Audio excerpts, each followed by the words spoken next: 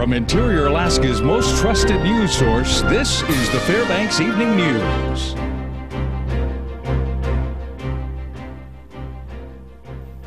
Good evening. Thank you for joining us. A federal magistrate has ordered that a 55-year-old former Fairbanks North Star Borough Assembly candidate remain in jail after he was arrested in an alleged murder-for-hire plot. During a hearing earlier today in U.S. District Court in Fairbanks, Eric Grabber was read findings from a 2-count federal indictment by U.S. Magistrate Judge Scott Oravec.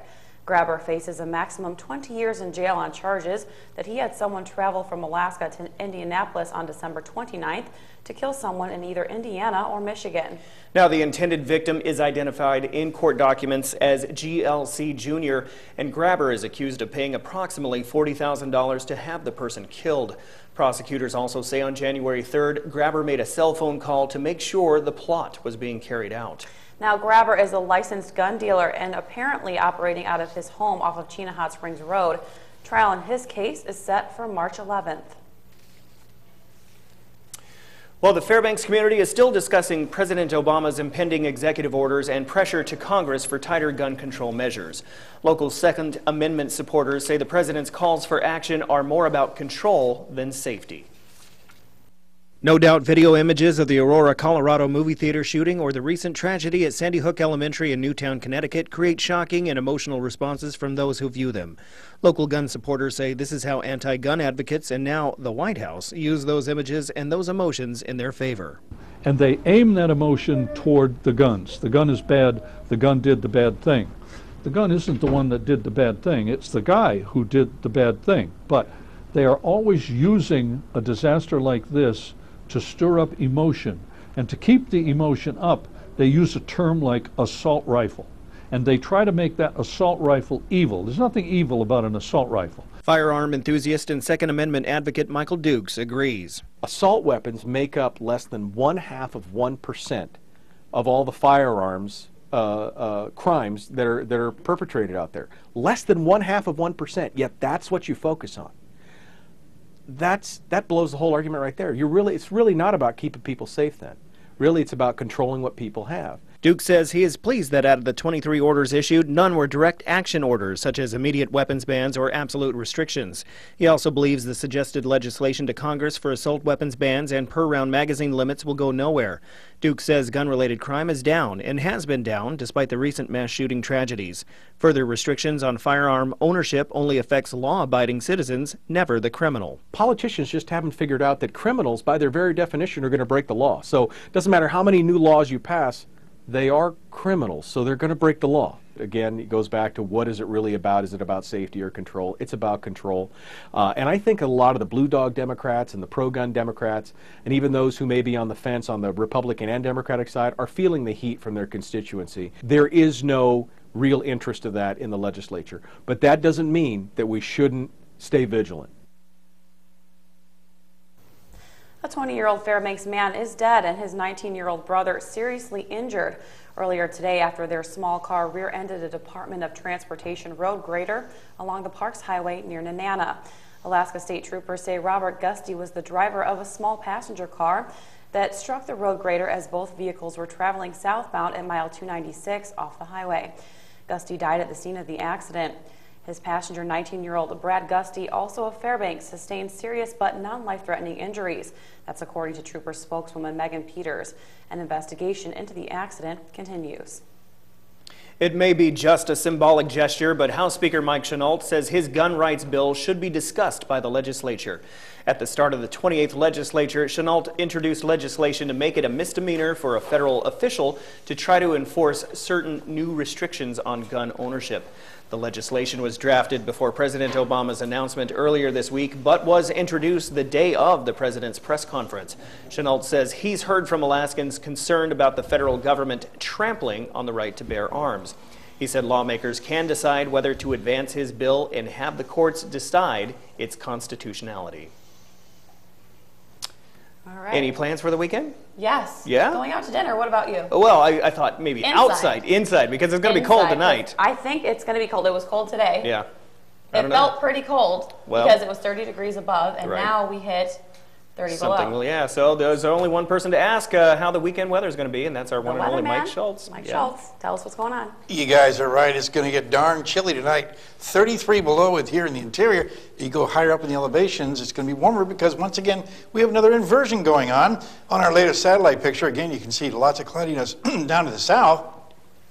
Here in the interior, for the most part, skies are clear. And then we're looking at that pattern to continue, although some of this cloudiness might start drifting up to the north and give us some snow flurries tomorrow. But the key is, by Sunday, looking at temperatures warming back up again.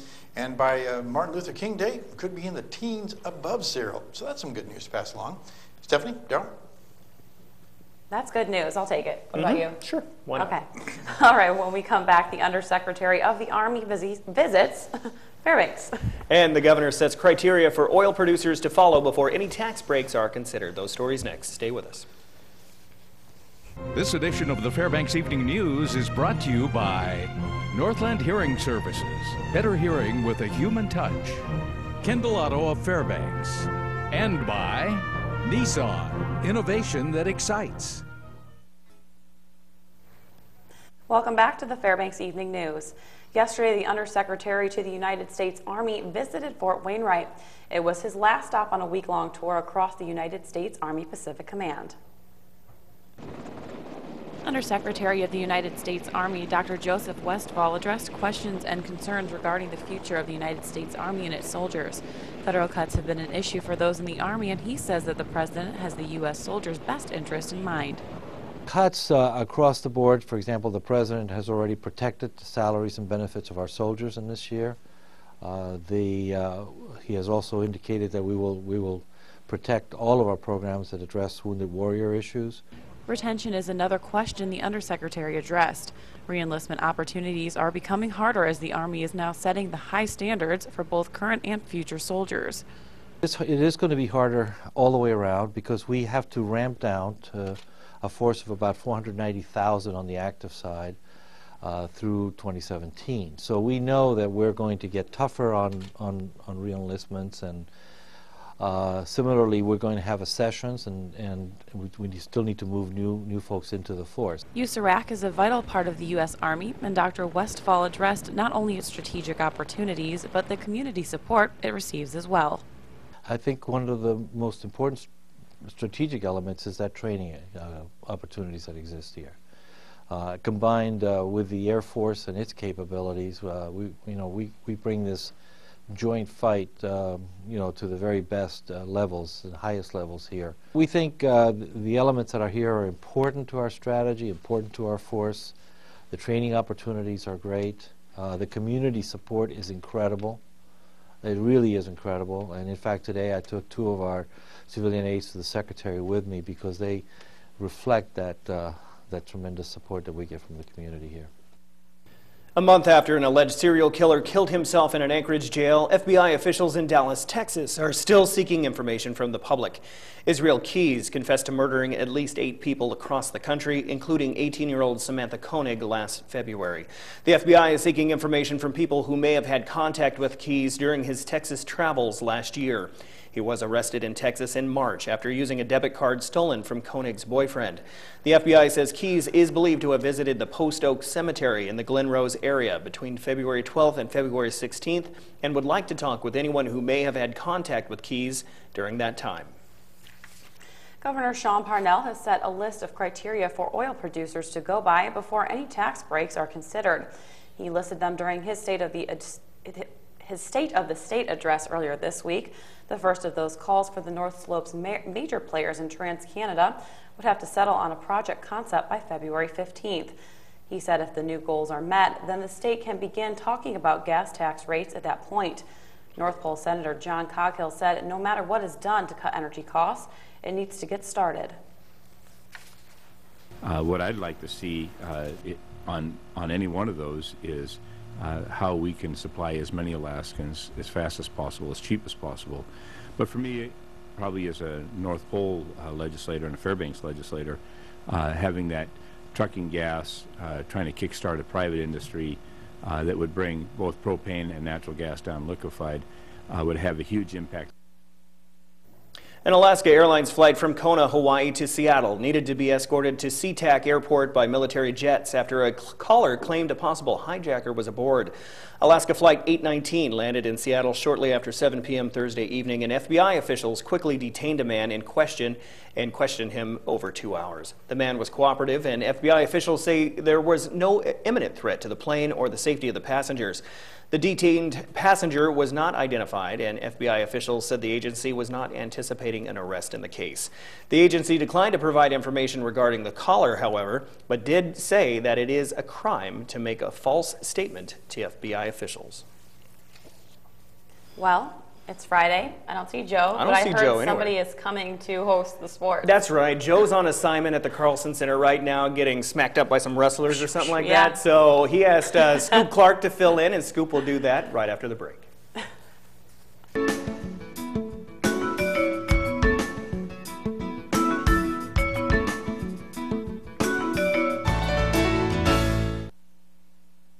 Brought to you by the Law Office of Rita T. Alley. Peace of mind through professional legal services. Hello, Interior Alaska. Scoop Clark here on a fabulous Friday in the sports seat, bringing you some interior sports action. Let's get started. The West Valley High School basketball team split a pair of non-conference games against the Valdez Buccaneers on Thursday night. Now the Class 4A defending state runner-up Wolfpack ladies finding out life without injured star point guard Hannah Matson is difficult indeed. They drop a 48-45 decision to the 3A Lady Buccaneers. No such problems for the Valley boys, though. They broke away from Valdez with a 25-9 run in the third quarter. En route to a 75-46 win, the hosts recorded 27 steals and forced 32 Valdez turnovers while committing just 12 fouls. Lorenzo Graham led the way with 23 points. I know his mom. 7 rebounds and 4 steals. Charles Sudeth and an unusual double-double with 12 points and 11 steals. Freshman Daniel Hornbuckle added 8 points, 9 assists, and 3 steals for the Wolfpack. Hornbuckle says despite being the youngest on the team, he enjoys being the team leader. Yeah, I feel it coming along. I got a lot of help from all the seniors like Lorenzo, David, Jacob, Isaac, Corey.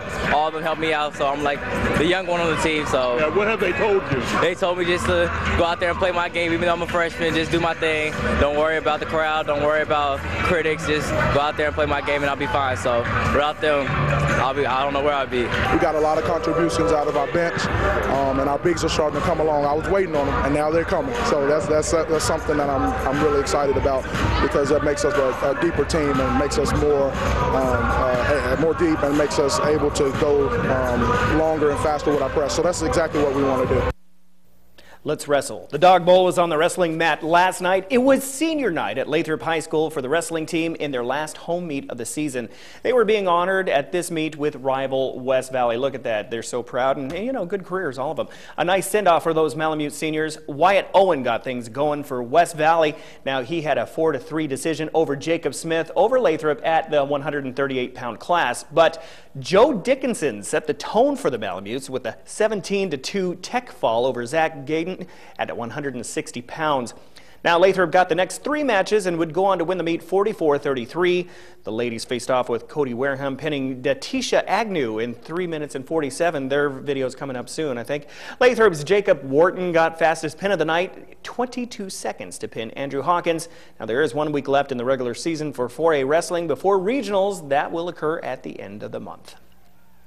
The Nanook women's basketball team were in the driver's seat last night at the Patty Center against the Central Washington Wildcats. This GNAC foe came in having only 1 conference win. Now the Nanooks jetted out to a 15-5 lead to begin the game. Awesome.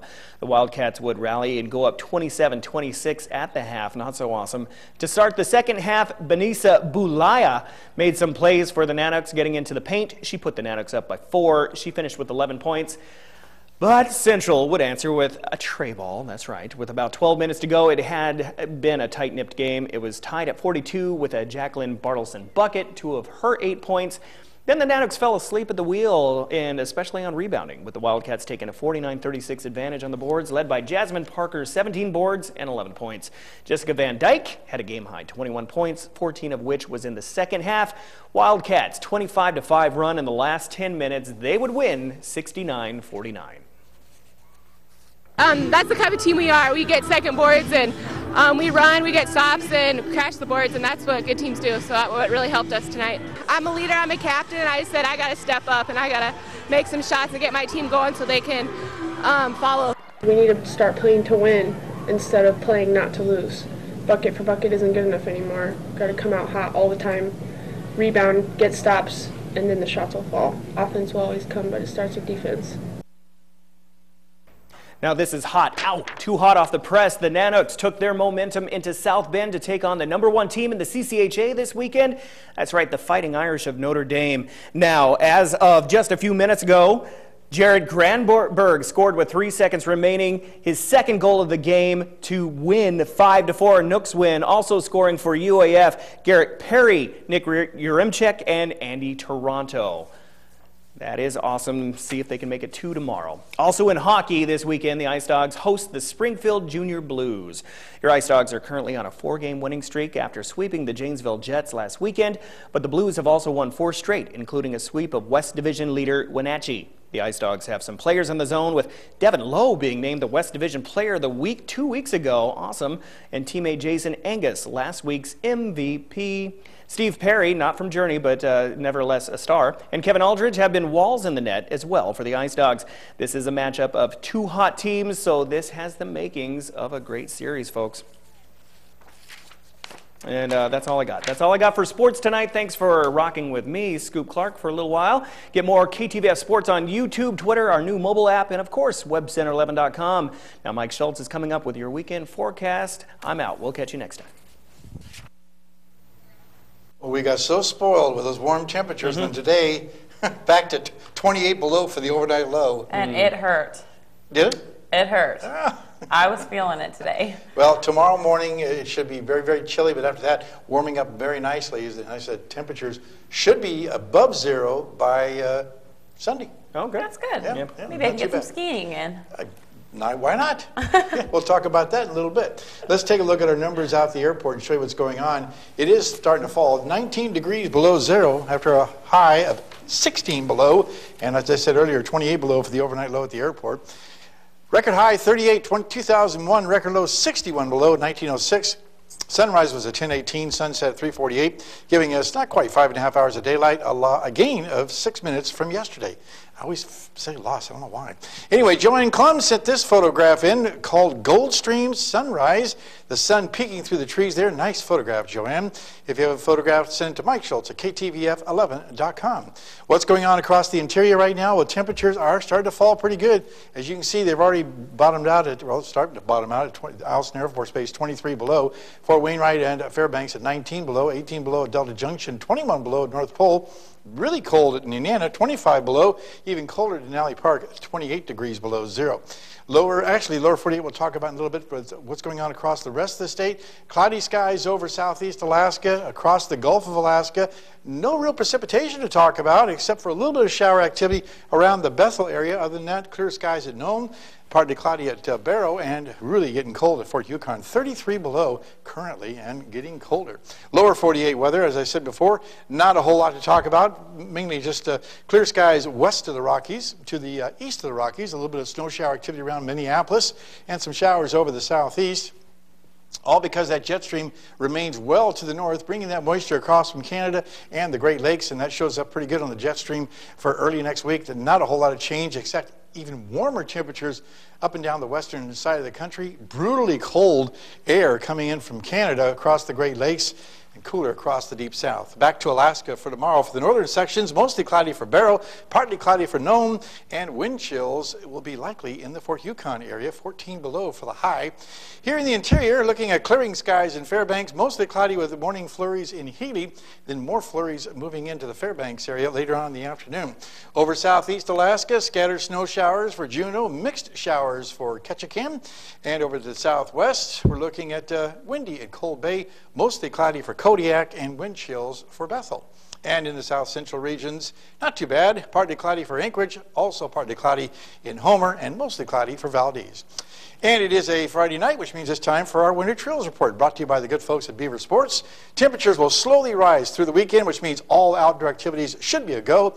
Just remember to wear the right clothing. Keep that in mind. Thanks, Beaver Sports, for that opportunity. And also, one more time, we have air quality problems again. Fairbanks is unhealthy for sensitive groups. North Pole unhealthy until 12 noon Sunday. Not too good.